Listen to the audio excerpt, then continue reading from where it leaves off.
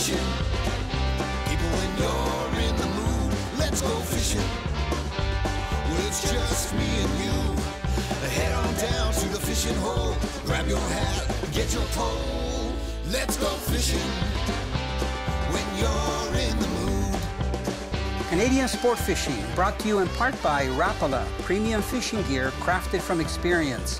Crown, protect, maintain, save. Ray Marine Electronics, Ray Marine, simply superior. Fast Fender, the easiest way to attach and adjust your fender. Easy Docker, docking made easy.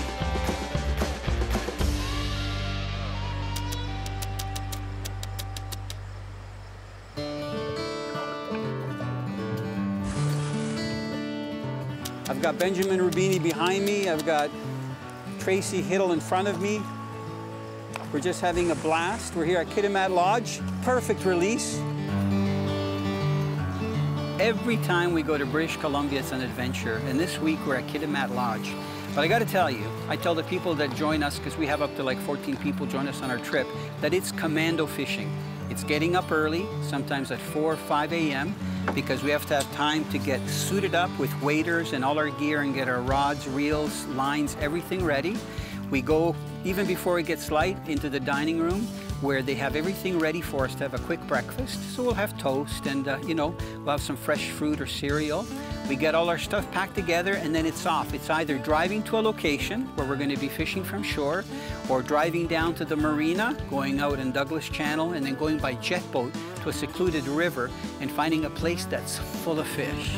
There he goes. They followed it right in. There's a coho and just off. Still very aggressive. Big male, big humpy, and away you go. What a gorgeous fish. Whenever I plan a BC river trip, I try to go to the Terrace or the Kitimat, BC area. It's about 800 miles north of Vancouver. And I try to time it sometime in August, close to the end of August, when there's 3 species of salmon in the river that I like to fish for. The first one are the chromers. It's the coho salmon. They're the ones that are like silver bullets. They fight hard, they strike well. The other one is the humpy. It's the pink salmon, especially the males that have the hump back. They're also very aggressive. They look beautiful. And then the third one is the chum salmon.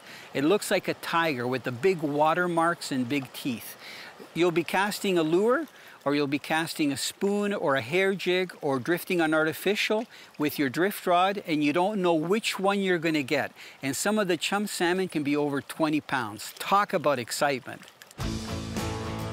It's like either every cast or every second cast, we're hooking into a fish. So Tracy, is this normal on this system? Well, this system does have a very healthy fishery. A number of chum salmon come in here to spawn, a number of pink salmon, and this month here is the time for the fresh cohos to come in, and that's usually when we start bringing clientele into these remote tide rivers. And when those hot cohos start coming in, they're quite aggressive, and as you guys have been seeing, you know, we're catching them almost every cast. Closed captioning is brought to you by K100. We make water burn. Good job. Yeah, you just switch your tactics, and on the retrieve, this coho just crushed this spoon. Is there a mix? You know, I hear about these northern cohos. Well, the northerns will come later. Or is that a steelhead? No, that's a coho. Man. See, he's a freshie. Right. That is a thick fish. What a gorgeous fish. You went to a lure. I switched to a lure. You didn't say nothing. Well, I was over there casting. I was only going to mention it if you caught That's one. my favorite spoon. It's called a coho spoon. You know, I tell a lot of steelheaders that if they can get into fresh cohos, I think they're as much fun or funner than getting steelhead. Well, they're a lot more abundant. No, but also, I just think they have a ton of energy. Like, look at this fish. Yeah, I'm going to have to just bring them into the shallows here. I'll just follow you, okay? For moral support. Yeah. I don't want to get blamed for losing it, okay? There we go. Okay, now do you want me to hold the rod? Yeah, for 5 minutes from now. And okay, let's do that. Don't lose them. Okay, so the hook's out. Yeah. And we don't want to leave them too long away. We want to let them go, and you can see they're Quite aggressive. Perfect. Good job. Thank you. I love to drift fish with a center pin, and here in BC, rivers are wide and fish can be anywhere. In some cases, long casts up to 100 feet are needed to get out to the main runs. The fish can be anywhere, so when casting and drifting, I try and methodically cover entire runs before moving up and down the run. The main advantage of using a center pin is that it enables your lure to drift by a fish at the same speed as the current. I focus so hard on my float and anticipate it going under that I almost get a headache. And as usual, when you least expect it, it goes under and the real action starts. You know, there's 3 of us fishing this one run, and we're having non-stop action. Silver cohos, we're getting pinks. This is another nice pink. It's nice when you can just get them casting artificials. I'm gonna start drifting in a second, just to see if I can get some to hit a blade bait or to hit some spawn. They are so much fun on light gear. You know, I'm playing around with these new Lure Jensen outfits. This is the Lure Jensen. It's a salmon steelhead rod.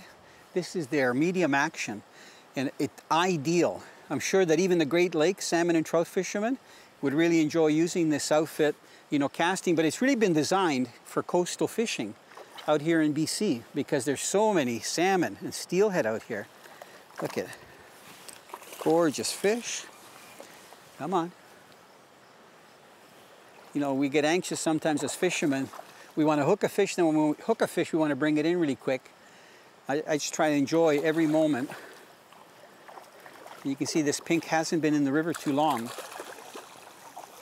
It's got nice watermarks. What a way to spend a day out here in BC. It's amazing. Okay, there. Look at gorgeous fish. Look how beautiful he is. Nice watermarks. He's gonna pop that jig out of his mouth. So nice to use a barbless hooks. So it's not big, but look, isn't that nice? I love fishing. Look at this. I'll move my hands away. There he goes. Look at it. He goes freedom. Yeah, see how they blend in with the bottom, even in this clear water? Now look, here's the jig I caught it on. This is actually one of the jigs by Lure Jensen, and it's called a twitching jig. So they've developed them for the West Coast, but also for Ontario. So it's a combination of marabou, that's this pink stuff, and then also there's a little sliver here, a strip of a rabbit fur. So look when I put it in the water. Look at how nice that looks. If I move it up and down, look. So what we're doing is just swimming these things. We're not jigging them on the bottom, we're swimming them across the surface. Anywhere from about a foot below the surface down to about a foot off bottom. So they are very tantalizing.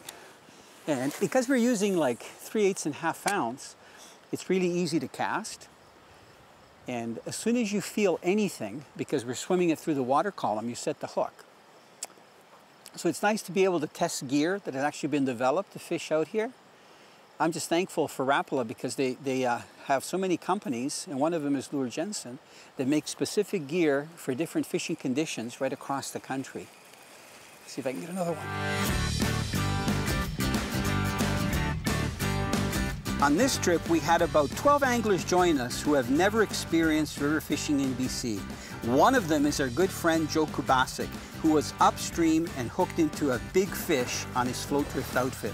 Joe was fighting this fish for several minutes before Tracy went up to take some photos of him in case he lost the fish. You could see he was fighting a big fish as he planted the drift rod butt into his legs and put his center pin reel to work. The water is so clear in BC that when the fish started swimming into the shallow water, we could see its beautiful colors. It was a big male chum salmon with full watermark colors. As it was swimming from side to side, you could see the white sides of the inside of its mouth and its big snout. These fish have so much power that it would have been tough landing it in deeper water. So Joe decided to bring it into the shallows for Tracy to tail it. This gorgeous fish inhaled the pink hoochie Joe was drifting. No problem though, the barbless hook was easily removed. The fish was led to deeper water and it took off immediately. Way to go, Joe! Yeah, so what I did here is just changing tactics here. I've been using a pink jig. It seems to be quite popular here in the north and in BC in general. And I just switched to a spoon. These cohos are quite aggressive. They're all tidal fish. So it does got an imitation of a herring or an anchovy from the sea. So let's just see how they work. Whoa!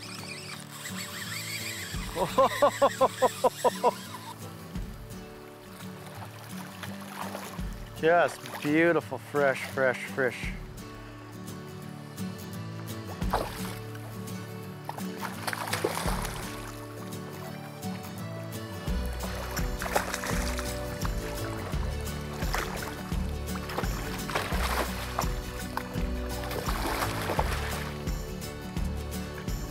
Yeah, a lot of times the coho will get so aggressive they'll flip into the line. So we call it the coho roll.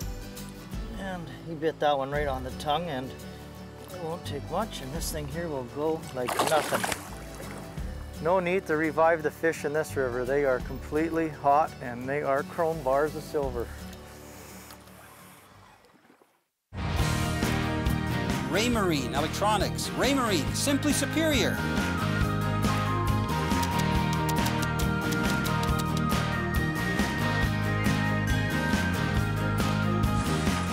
You know, when you're working a river that we have and you're using jet boats and then you're walking to get the spots, you try to pack light, but look at all the gear. We got our Nanook cases there and stuff, our flambeau packs and everything, a whole bunch of rods. You try to pack light, but a lot of times you got to haul gear. So a lot of times we'll have like a home base. We'll leave our gear in one spot and then we'll just work a section up and down and then move, you know, and set up camp somewhere else. I just want to tell you that when it comes from fishing rivers and drift fishing, whether you're fishing the Great Lakes or you have the privilege of coming out on North America's west coast, drift fishing is one of the most exciting ways to catch them. Now what I'm holding up is really a classic drift outfit. This rod is 11.5 feet long. It's called the Legacy. It's made by Lure Jensen, and this is a Lure Jensen center pin reel. So the reason this is called a drift reel, I'm just going to undo it here so that it allows the line to go out.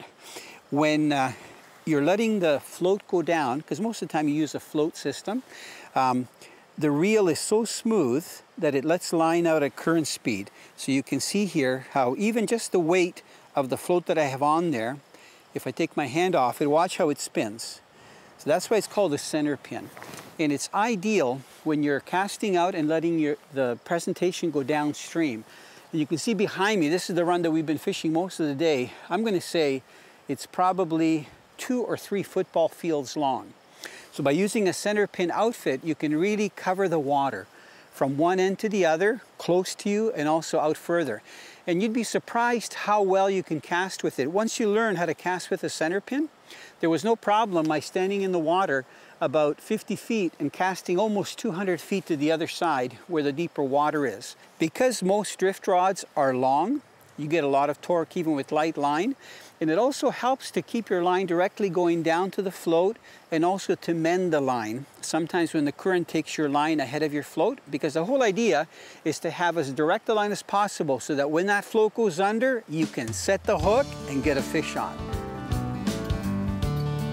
You know, I remember back probably in the early 90s, it was the first time fishing in northern British Columbia on the rivers with Noel Geiger, who used to be the president of the BC River Guide Association. And he would guide us fishing.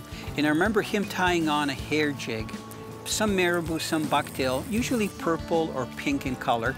And it was really heavy, about 5/8 ounce. And we were only fishing water that was about maybe 7 to 8 feet deep. Pretty fast runs. And I thought that we'd be fishing the jigs like you do for a walleye, you know, back in Ontario. He said, no, no, no, no. You cast the jig out, as soon as you hit the water, you literally swim it through the water column. So it's swimming like this. It's not going down to the bottom. So the jigging technique that works in BC is much different than the jigging technique that we use in freshwater for all the different warm water species of fish, even lake trout in cold water. You cast it out, and as soon as it hits the water, you start moving your rod up and down so that that jig has the up and down action, and you reel in the line at the same time. It looks like something that's swimming. Hot pink or natural pink are the #1 colors. #1 and #2, I would say. And when a fish hits, they smash it. You better hold on. There he is.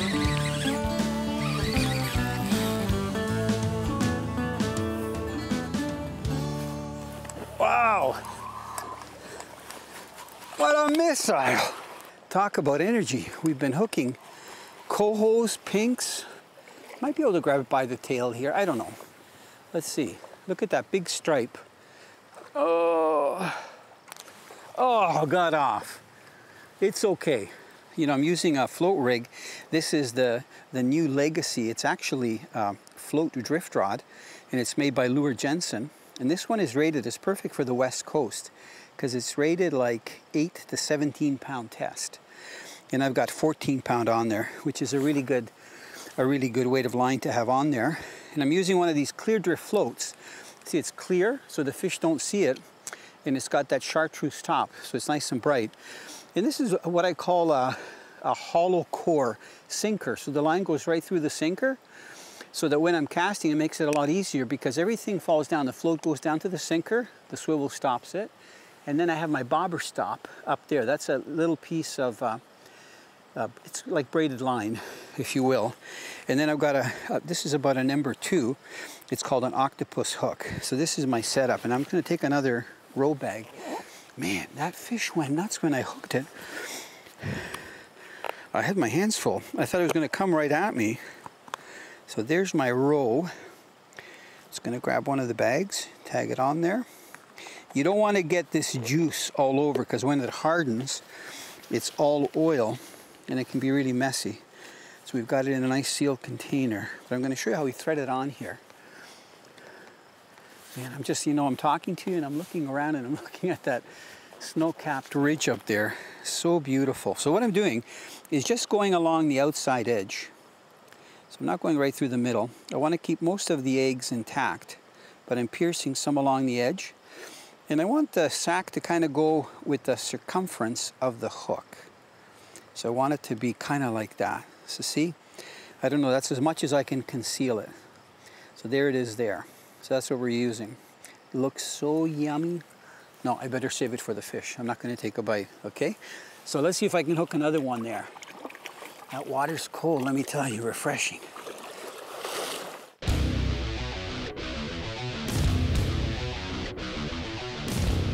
I think the highlight of every trip to Kitimat Lodge is their jet boat experience.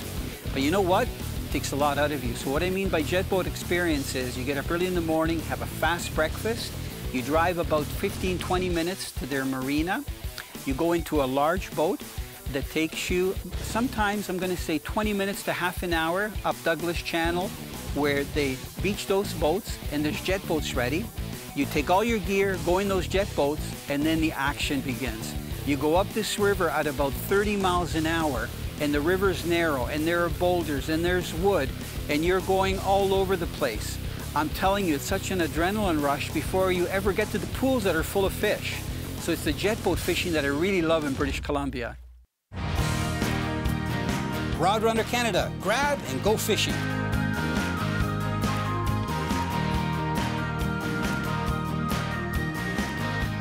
On some of the trips that we've taken to BC, we've actually gone off-roading, and we've used ATVs, which is a blast, to get to really remote rivers that you can't access even by truck. So you'll drive sometimes an hour or two to get to a location with ATVs, then you hop onto the ATVs and you truck through trails and stuff to get to rivers that are literally untouched.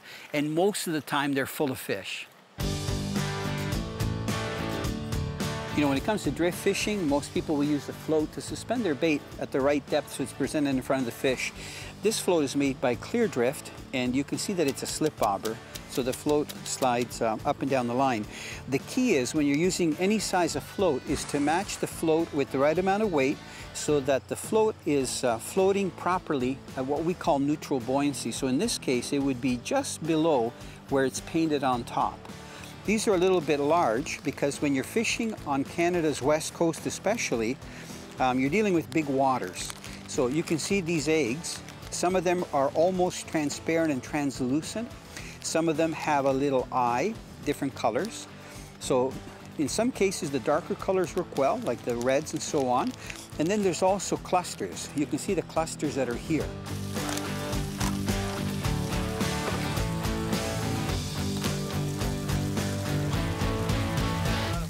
You know, after a full day's fishing, jet boats, going up a remote river, catching lots of fish and keeping a few fresh coho salmon, it's time to enjoy them. So you have to literally haul your catches from the marina back to the lodge, clean the fish. And what we did on this trip, before we actually went up the river on the jet boats, we set some crab traps. And we had a whole pile of fresh Dungeness crabs for have for dinner. And guess who was our chef, our crab chef? It was Tracy Hiddle. He prepared all the crabs, steamed them all up. Michael Kumar, who was one of the guests on the trip, he was the chef that did the salmon with pecans and all kinds of stuff, butter and maple syrup. And we also had beautiful steaks that were done on the grill. So I know you probably feel bad for us when we're fishing all day and we get sore wrists, but I'll tell you what, when it comes to eating and you've got fresh seafood, steaks, and fish, that makes the whole trip just amazing. You know, one of the most productive ways to catch different species of salmon on the BC coast is to fish a jig. But you don't fish a jig the way we do inland for like walleye, bass, and pike. The jig is actually swam through the water column. So these are special jigs. They're made by Lure Jensen, and they're called twitching jigs. You can see that the shape of the head is round, but it's flat on both sides, and it has a really big eye. What I like about these jigs is that there's one strip of rabbit fur out the back, and then there's a lot of marabou, which makes the jig look really lifelike. It may not look like much in my hand. When this is going through the water, it looks really good. So let me show you. What I'm going to do is just cast it out.